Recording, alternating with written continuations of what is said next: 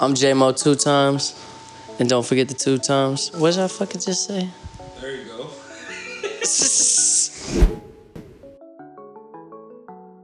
Went by Jmo. That was my nickname throughout sports and all that type of shit growing up. When I started really trying to brand myself, I've always been Jmo because that's just what everybody always called me, but I needed something to like add on to that to like help it be brandable. And I fucked with Gucci Mane real tough, and he had this mixtape at the time called Jmo2Times, and that was it. Tulsa originally, but I'm from Ardmore, Oklahoma. The Shady 580. It's not too bad. I mean, a lot of gangs, a lot of drugs, but if you from there and if people know who you are, you'll be all right. The Carter 3. I was like, I want to do that shit. It was one of the first albums I can remember playing and not having to skip a song, you know. I listened to every song on that track. Upper lower class or lower middle class, it wasn't too bad. I mean, I didn't grow up with a whole bunch of money or anything like that, but I played sports and that's it. I thought I was gonna go be in the NBA or the NFL or something, and then I'm just, you know, fucking too little to do anything. So I started rapping. I'm with New Evil Sounds. It's like a little independent label we're trying to kind of start up, but you know, for the most part, it's like no paperwork, so I'm not signed, but you know. You just make a fucking hit, and it's your new favorite song in the world. Like, I love that feeling, and I try to do that anytime I'm in the studio. Just make something new, make something better than I made last time. I would say that's my favorite part of it. My least favorite part of it would just be having to kind of treat it as a job, and at the same time not making money off of it. Why I have to go to a regular job to make money to support this part of my career. It's a little bit frustrating, and it kind of you know, takes its toll every once in a while. Oh yeah, and pretty much every time I perform, I have like pretty severe stage fright, I would say. It's I don't know, I have a couple of drinks before I go on usually. That helps. Yeah, I don't know, I'm just pretty introverted, so like having to get up on a stage and, you know, in front of people and kind of show out, and you know, it's a little bit awkward for me, but I've been practicing. I've been getting better at it, I feel like. Shit, no, I'm just kidding. I like it, man. I mean, I say one thing when it comes, in my experience, when I make music, the stuff that I really, really like, you know, that I think is gonna hit with people is the shit that they don't really like. And the stuff that I don't really think's that good is the shit they really fuck with. So to each his own. I mean, somebody gonna like something if it just relates to them. So I just try to hit the spectrum.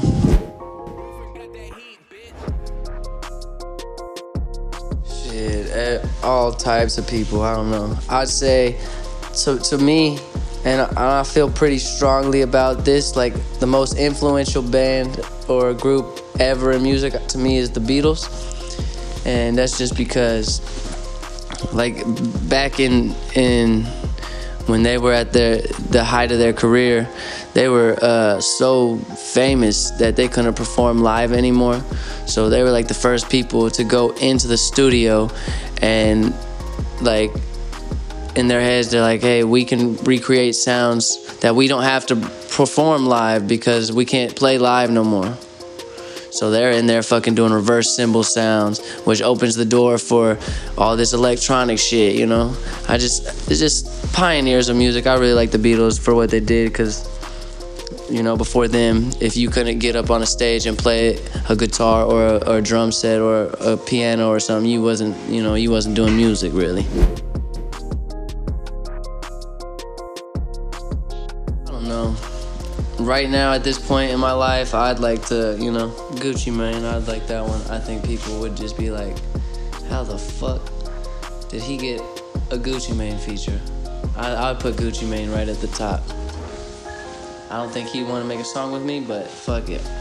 That's who I want, Gucci Mane.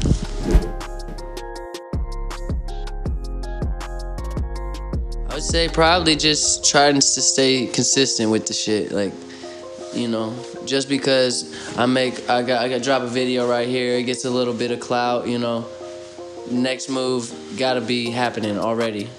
You know, that's the dilemma. I've been getting better about that shit, but yeah, I'd say just having to maintain and be consistent with it. It gets stressful sometimes.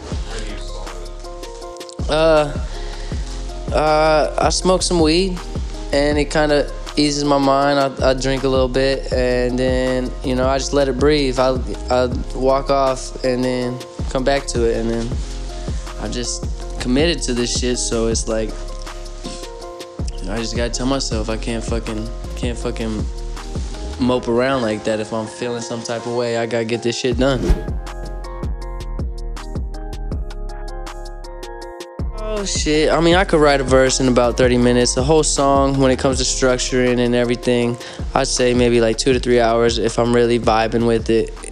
But sometimes it's taking me, you know, weeks to write songs before. Some songs just don't come out till they're ready, I feel like. And some songs that never come out, they wasn't meant to come out.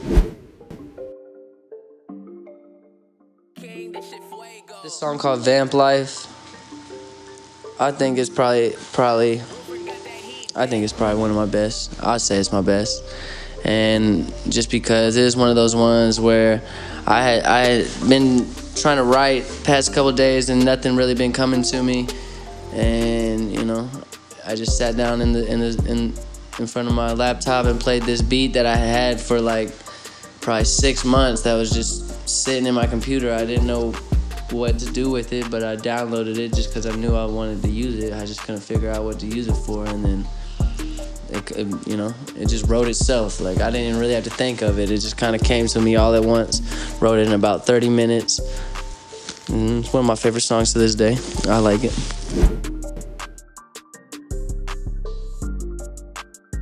Maybe branch out a little bit more with my networking and artists that I fuck with. Yeah, I mean, just expand, really. Keep growing.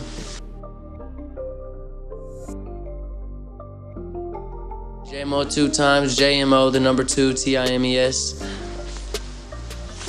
Google that, it'll pop up everywhere. Spotify, Facebook, Twitter, Instagram. My Snapchat is the only thing that's not that. That's Jmo Gets Bitches, but I tried to change it. I couldn't change that shit. I really tried. You can't change your fucking Snapchat username. That's, yeah, it's embarrassing, I know.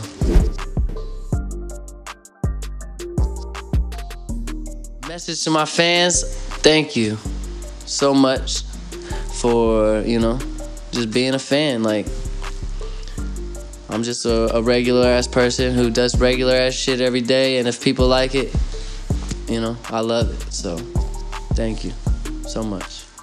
Do an outro. Alright, I'm Jmo2Times. Y'all wanna see the goat? Pull your dick and your balls in between your legs and bend over. Look like a little goat tail.